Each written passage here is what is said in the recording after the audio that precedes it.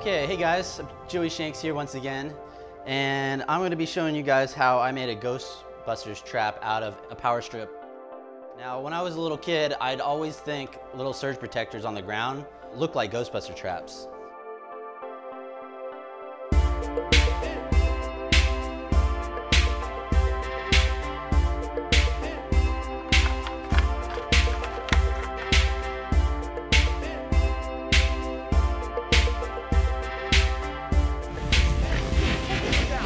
Down. You got him. Don't cross the stream. Going for the crack.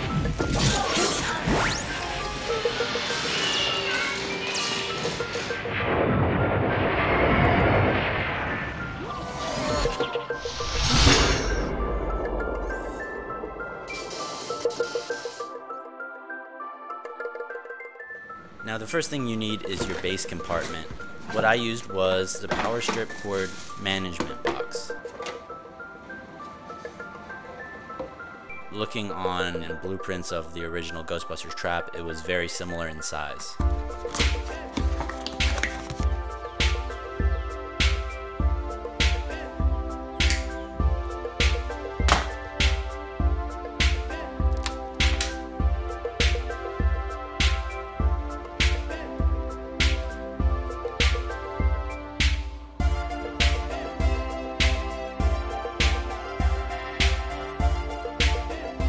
You want to link the wires where green goes to green, black goes to bronze, and white goes to silver.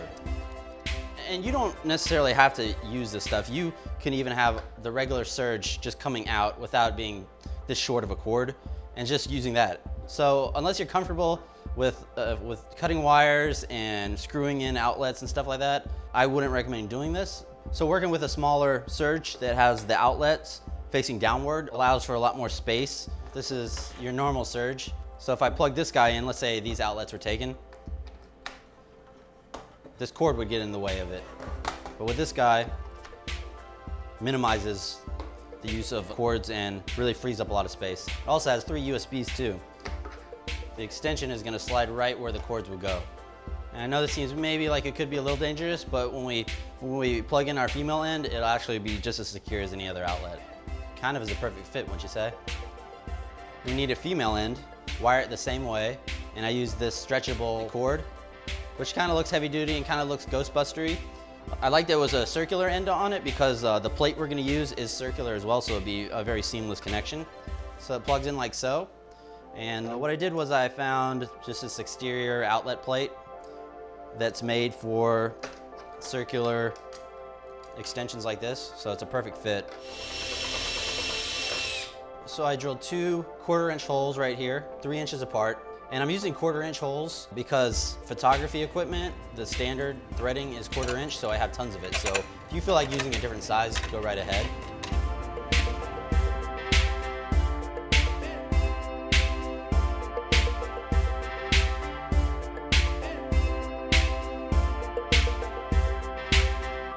Now, cutting plastic like this can be dangerous. So if you don't feel comfortable or have the tools for this process, cardboard works just fine and it's much safer. Okay, so I've cut the top out of my trap here, and what we're gonna use the plastic piece that was here for our doors.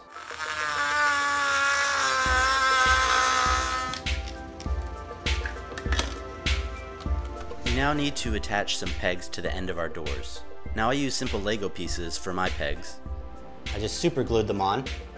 Left about 1/4 inch hanging off. So I glued 4 Lego pieces like this for our dowels to fit into. So what we do is slide in on both sides and create a hinge. I used caution tape, but if you don't have this tape, you can also just use yellow electric tape.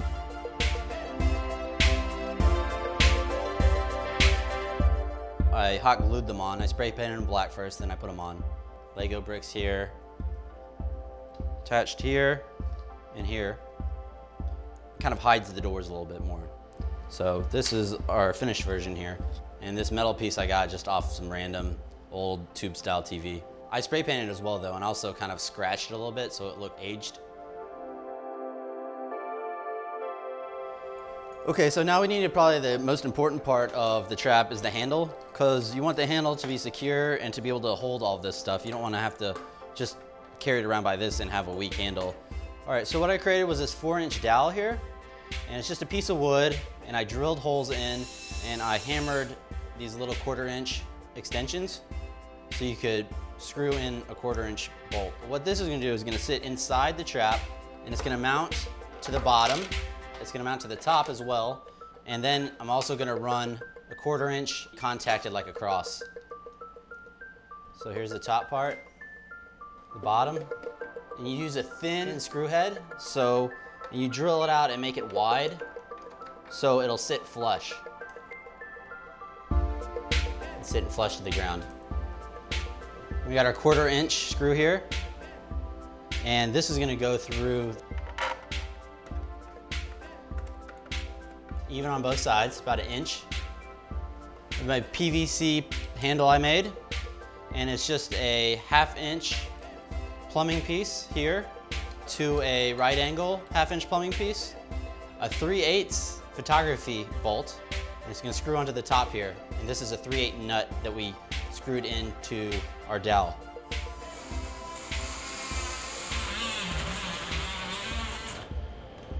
I dremeled this top open so I can come in and I can screw to the top. When you pick it up, it'll be able to hold the weight because it's being supported from the bottom, from the top, and from the sides. The most important part of the trap, because all of the weight is distributed from right here. And we're eventually gonna screw some nuts onto the side here.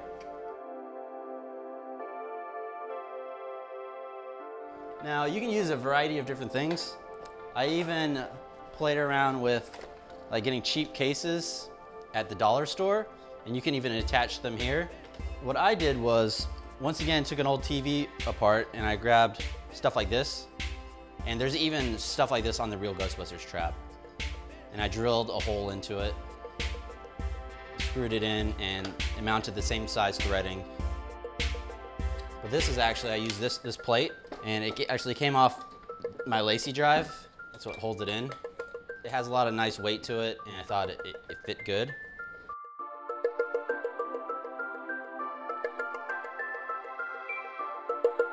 Okay, so for the most part, this is our finished trap here.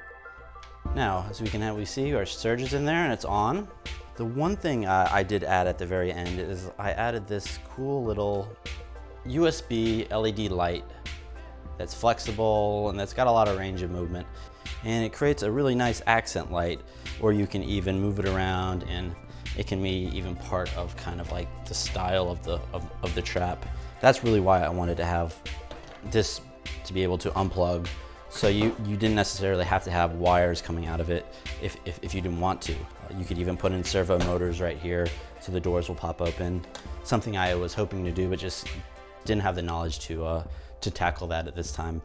And then the very last thing I put in were these parts right here. And this gives you the ability to mount it on the wall.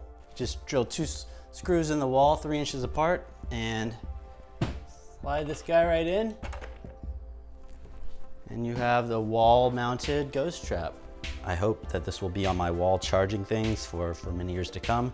And also, if I ever want to break it out and catch some ghosts, I have that ability too. So I hope you guys enjoyed this episode of Shanks Effects. If you would, please check out previous Ghostbuster episodes, like the creating Ghostbuster Proton streams that I did a couple of years ago. Please subscribe and look for more of our stuff in the near future. I'll see you guys later. Have a good one.